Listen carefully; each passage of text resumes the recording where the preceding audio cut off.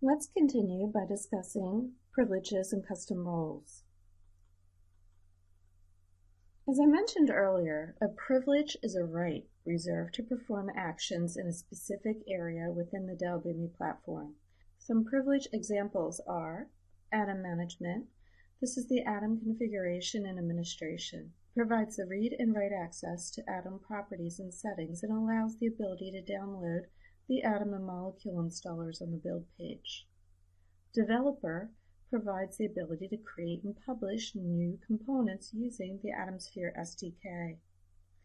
Execute allows you to execute or retry available processes. By default, administrators are granted all privileges, and the person who creates the account automatically becomes the administrator. These are the 4 default security roles automatically created for your account. An administrator has access to everything. The standard user has few limitations, and production support user and support user have limited roles. For a full list of privileges, they are contained in the reference guide under User Management, User Roles, and Privileges. Now, as a note, roles and privileges for specific Dell Boomi MDM applications are visible only to accounts enabled for MDM.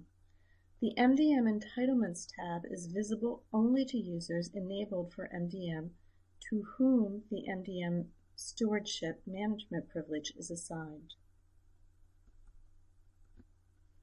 Custom roles assign privileges not neatly fitting into the default role.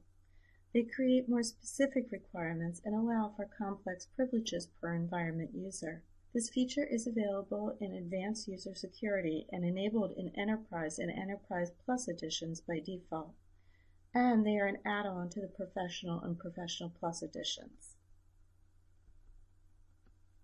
So let's examine a custom role. A user with a custom role defined below is not able to view the document option on the inbound and outbound data tabs.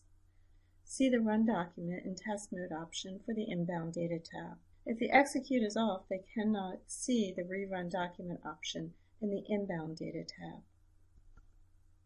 If we create a custom role by turning the Build Read Access on, the user is unable to create components and folders, rename folders, copy the folders and components, generate certificates, use the import button, run in test mode, edit components, processes, and process executions, delete folders and components, save components, and clone components. They also cannot install an atom or a molecule unless they have the Atom Management privilege. If the user has Build, Read, Write Access privilege and the Build, Read Access privilege is turned on, the Build, Read, and Write Access privilege adds the ability to create, edit, copy, delete, and save components, meaning the user has full access to all actions on the Build tab. So let's move on to exercise number 5 and create and assign a custom role. This is in your book on page 11 to 13. Custom roles are created in the Setup menu, going down to Account Access, User Management.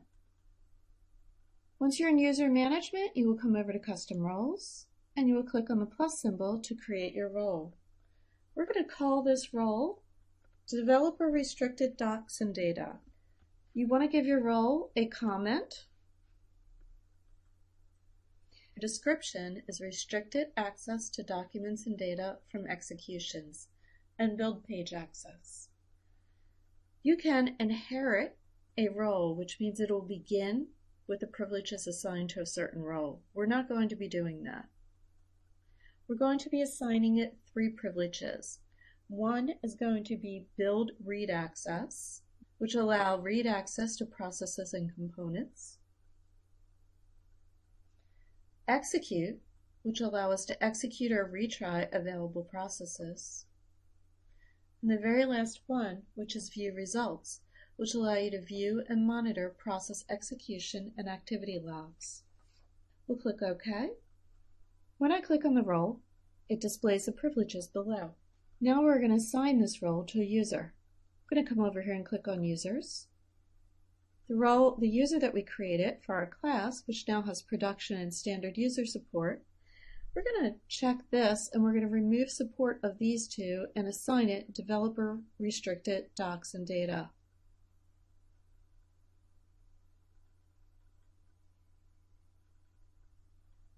Now what I've done is I've logged out and I've logged back in so you can see what you have access to. With this custom role, I have access to the Build tab.